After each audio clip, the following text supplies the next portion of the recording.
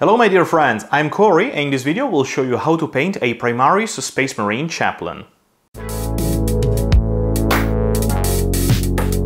Hello my dear friends and welcome to this new video of the How to Paint Specialist Marine series. And in today's video I'm going to paint one of my favorite type of Specialist Marine, which are Chaplain.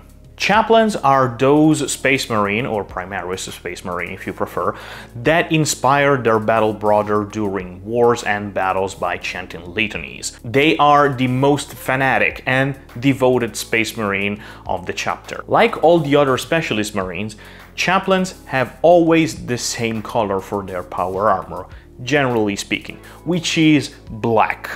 And in this video I want to show you exactly that, how to paint Chaplain's power armor, which it's a pretty cool power armor in my opinion. I like Chaplains as heroes, as characters, and I really like to paint them. Also keep in mind that this specific tutorial can also be used if you want to paint Black Templars or Chaos Undivided Chaos Space Marines, which is basically black with gold trims and stuff like this.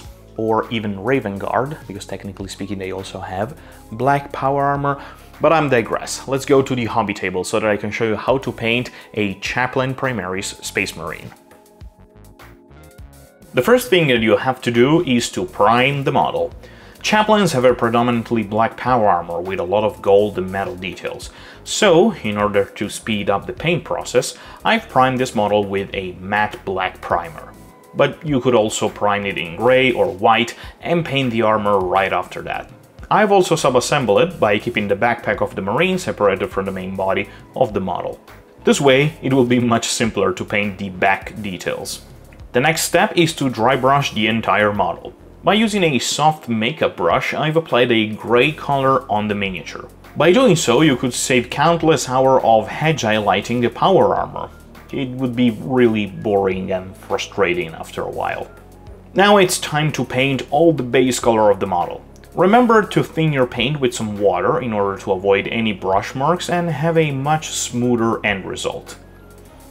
I decided to start from the skin tones. The reason is simple. When painting, it's always a good idea to start from the inner parts of the model and work your way to the surface. This way it's much easier to paint every part of the model, and you won't have a hard time if you need to correct any mistakes. The hardest parts to base coat are the robes and the purity seals. The reason is that these are colored in a very bright ivory that almost look like white, so when painted on a black surface, due to the transparency of acrylic paints, you'll still see the black primer underneath. But don't worry, after the paint dry, just keep painting more thin layers of it. Remember to be patient. The main characteristic of Space Marine Chaplains are the, sometimes real and sometimes carved, bones on their power armor. In this case, this Chaplain has a rib cage in the lower part of the armor, and a skull has an ornament on the backpack. I generally paint bones by coating them with a light brown or beige color. But if you can't be bothered to paint skulls and bones, you could paint them in gold, which is another very common color that you can usually see on Chaplains. Another common thing found on Chaplains are books. This is where all the Chaplain's litanies are written. Nothing too complicated to paint. I decided to use a light brown color, but you could use whatever color you think looks good. With the same color, I painted the handle of the Crozius Arcanum, the big stick on the Chaplain's right hand. That thing. The last things that I had to base coat before painting the metallic bits of the model are the bolt pistol and the flat part of the shoulder pads. The Chaplain's bolt pistol, called Absolvor, is generally painted in a bright red color. As for the shoulder pads color, it depends on what Space Marine chapter you choose. In any case, my custom chapter has crimson red shoulder pads. Now the metallic. The primary metallic color on a Chaplain is gold. The gold parts are commonly the eagle on the center of the chest, the trims around the armor, the Crozium Arcanum, and if you want, all the skull ornaments sculpted on the Marine's armor. The other metallic parts are the silver trinket strapped on the belt of the Marine, the steel parts of the bolt pistol, and the two exhaust pipes on the backpack. I start to focus on the details, and if there are any kind of purity seals on the model, I always start with those. If you're wondering how are you supposed to write words in such a tiny space, the good news is that you don't have to. Just squiggle some random lines here and there on all the purity seals and I assure you that nobody is going to notice.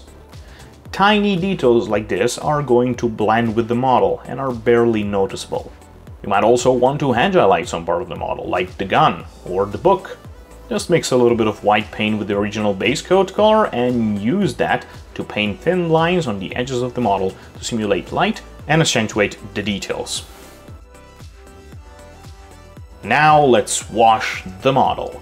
When washing, I like to thin down my washes to a rate of 50% wash to a 50% water, more or less.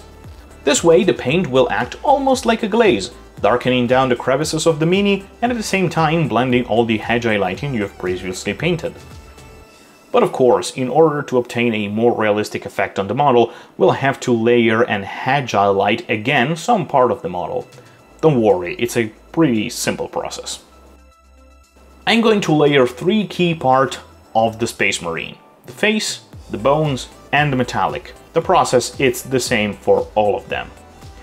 I'll take the original color that I've used for the base coat and heavily thin it. Now, slowly but surely, I apply thin layers of paint to accentuate the details by bringing up the tones of the model. Then I do the same thing again, but this time I mix a little bit of white paint to the color. I only paint the sharpest details of the model. Especially if used on the face, since the head is the part of the model that mostly draws the attention of the viewer.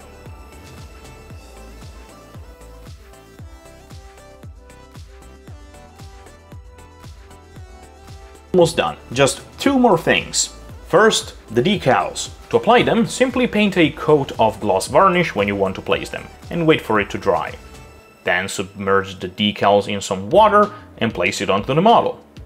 Once it dries, paint a second layer of gloss varnish onto the part. And now the base. This is a personal choice, but what I like to do is to use texture paint. These are a special kind of paints that, when completely dry, resemble the texture and form of the ground. I also apply a coat of dark wash, dry brush it, and sprinkle some static grass and small rock onto it, gluing them with some wood glue.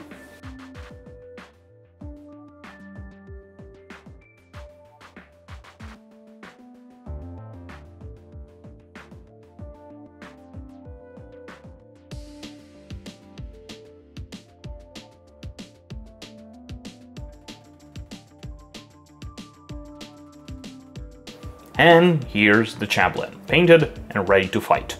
I suggest you to spray a coat of matte or satin varnish over the entire model to protect the paint job.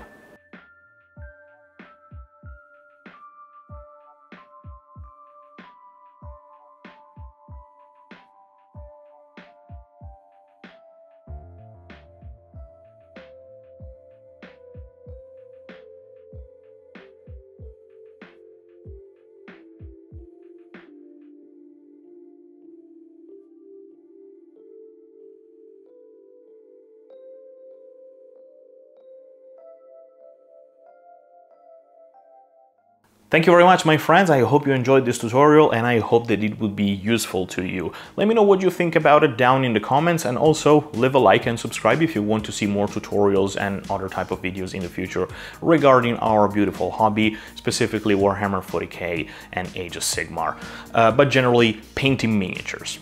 Also, if you want, down in the description there are a couple of links, one for my Instagram and the other one is for my Patreon. If you want to support me, you don't have to do that, but if you will support me, I would be extremely grateful to you.